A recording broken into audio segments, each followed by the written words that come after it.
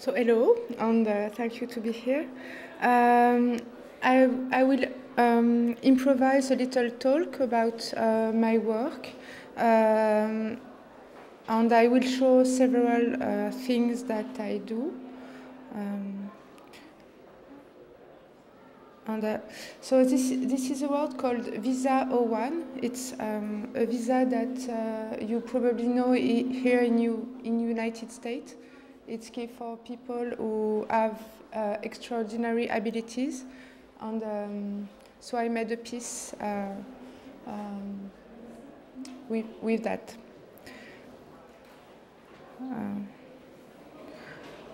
This is called Certificate of Life. This is a paper that you can have in the Moroccan embassy in Paris. I go there with my identity card, and they give me this paper to prove that I am alive, and I can use it to prove my existence.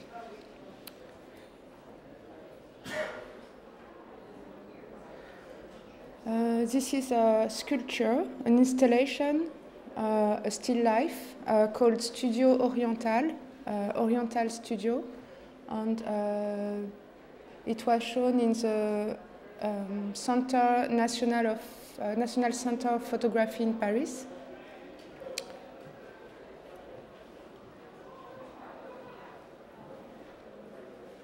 This is details.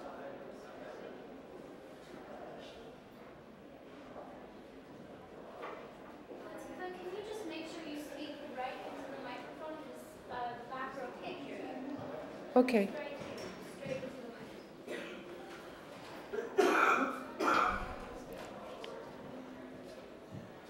This is an installation of envelope that I did in Thailand, in Bangkok, in 2003. I made a little hole with screwdriver. It's a 9 millimeter hole in the wall, and all the sand is falling in the envelope.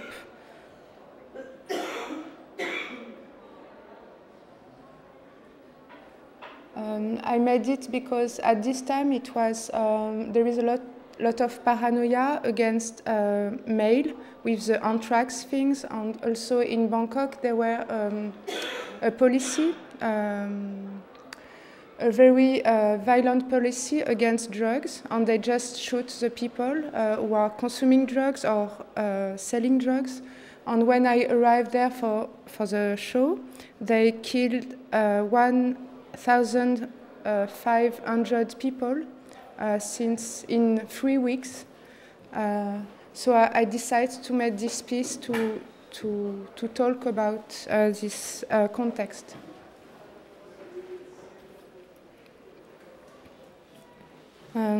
This is two pieces, decides to remain seized of the matter, and another piece called Frame. I did it in 2003 when there is this big suspense about the Iraq war. It decides to remain seized. We can find it in the end of the resolution text of the UN Council. They ended always like that, and it's a sound like a false translation because it's mean nothing really precise, and in French too it's mean nothing really precise, and I wanted to show that this council is not so efficient in a war context or in a very sensitive context.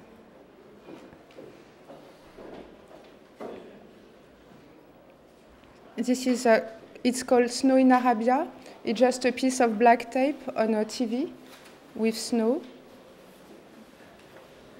It's showing like that. It's from the I took the iconography from the picture of the Mecca in Arabia Saudite. And normally it's the people who are turning around the cube, the black cube, And here there is just snow who is moving in a lot of sense and with a big disorder. This is a carpet I just cut inside and let only the frame. It's an installation of broken tea glass.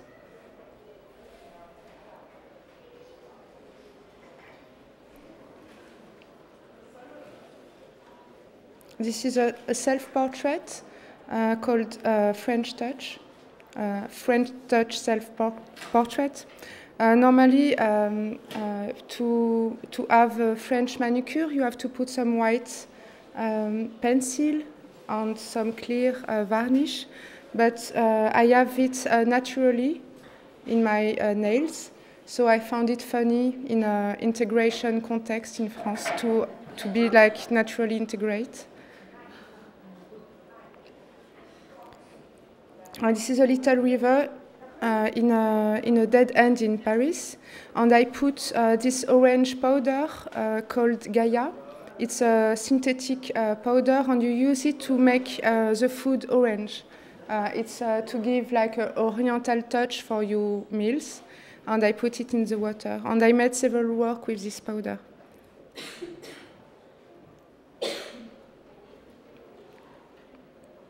This is a square I put in a room, carpets everywhere, and I installed this square with, I don't know the word, it's a steel. You put it in between two rooms to separate, and it's 73 centimeters. So it's a minimal square, but it's not 1 meter square, but a 73 centimeter square. It's my way to work with this minimalist heritage, minimalist history, but I use it. I use minimal cultural materials to work with, and normally this dimension it's using for apartments in very poor area called HLM in France. It's the standard format for a door in the poor apartment. It's a call boxes with sound. You can find it everywhere like that in Casablanca, Paris, Bruxelles, Berlin. It's the same kind of doors.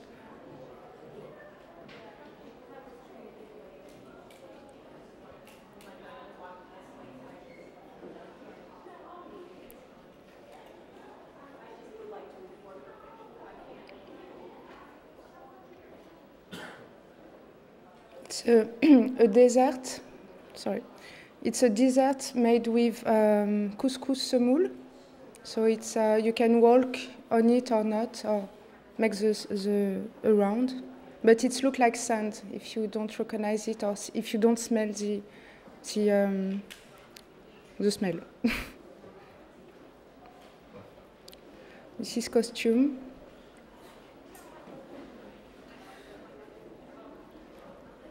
This is the French hymn called La Marseillaise, but I replay it in a destroyer of document paper. It's like a very contemporary composition of music. And this, it's cardboard used for barbarian organ. You know, I don't know if you know, you play it with, you make one, or no. So that. It's a crate with the water of rain inside. It's like a fountain for an outdoors.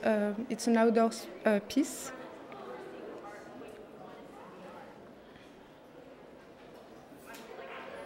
It's a block of sugar, of 2 kilo sugar.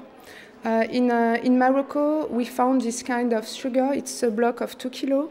It looks like a big phallus, and generally it's women who use to broke it, to put in the teapot, and after to share tea with all the family.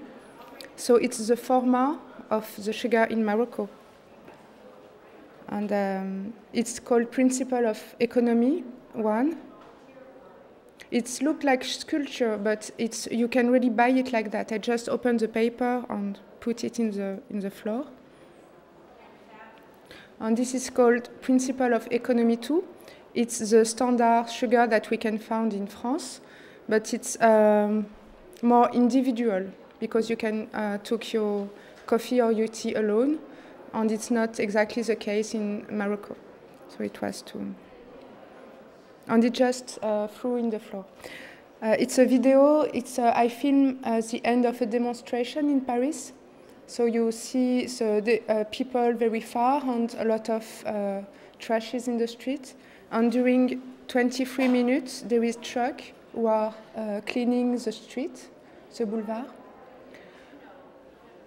So it's like a choreography, very complex. They come, they go, come back, make round. And after 23 minutes, you found a very empty boulevard, like if nothing happened. So I like to work with my, what we can say, an heritage, cultural heritage, but I used to work with very cliché or very banal materials, like sugar, powder, couscous, carpet, document, official document. And here it's a very simple material that, because you have 5 demonstrations per week in Paris, so it's very normal. But it changed nothing in reality because they are just crossing and after it's like nothing happened. And for me it's like my poor heritage of our poor heritage of the French Revolution or 68.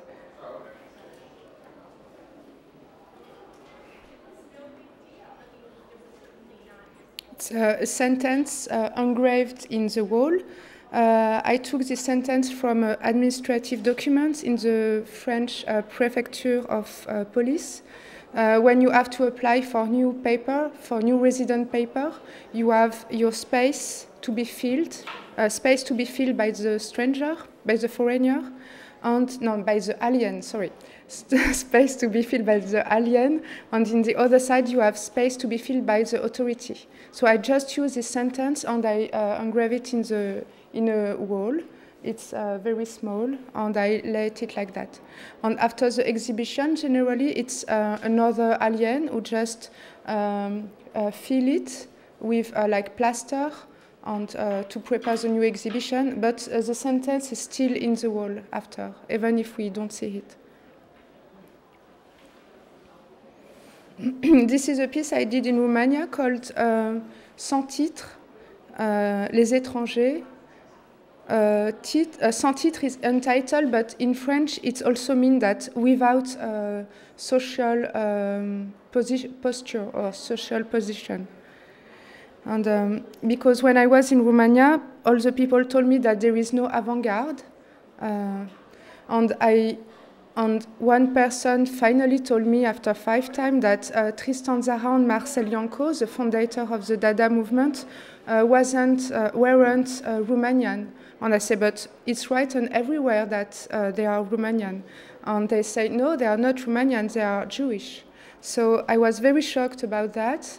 And I start to, when I go back to Paris and work for the exhibition, I start to make some research about the avant-garde in Romania. And I discovered that there was a very strong avant-garde. And a lot of review, magazine, and I read all the original, I find all the archive, and I start to shoot all the drawings, the poem, and everything. And when I start to read the biography of all the artists, I discovered that mainly, like, all the artists from the avant-garde in Romania were Jewish. And that's exactly why they said that there is no avant-garde in Romania, because they are not Romanian. So it's so I come back to the museum there, and I work with 15 students, and we engrave it during 2 weeks, no, during 10 days, and all the drawings, the poetry, and I found that a lot of artists are from the avant-garde are Jewish from Romania, like Victor Brauner, Isidor Izu, the letrist founder.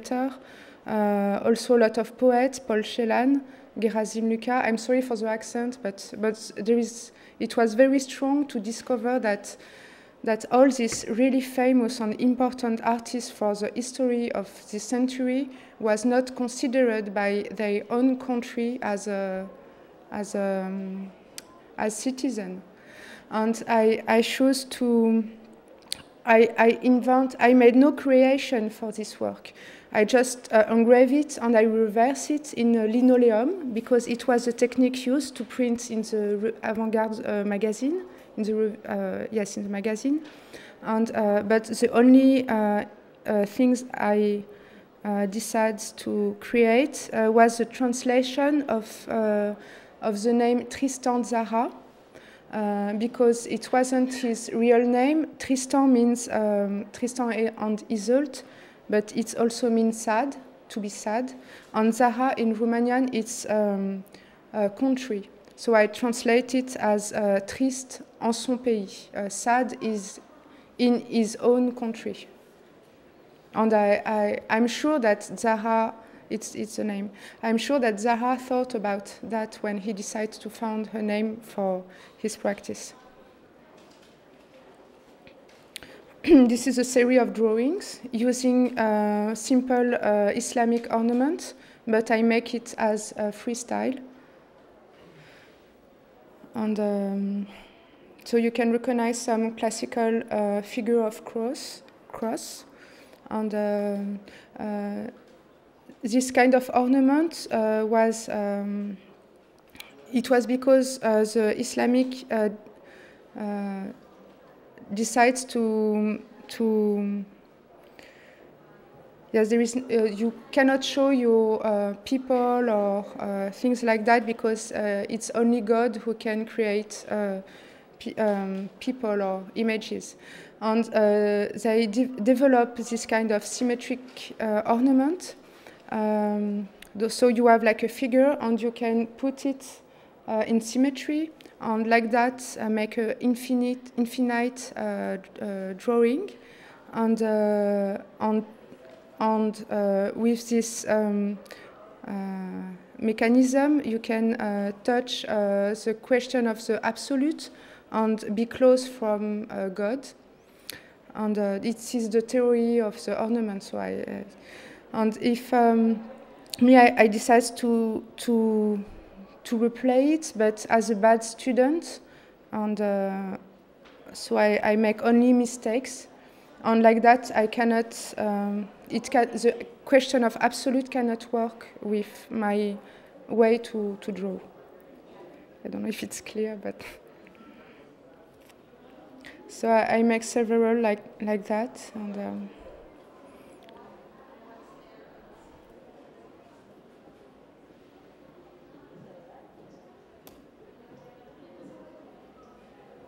so I think it's finished. So I'm sorry because I don't feel very uncomfortable to talk about my practice because I work with several materials, and it's also depend of the context. And it's hard to say it in a very short time. And I think, so thank you.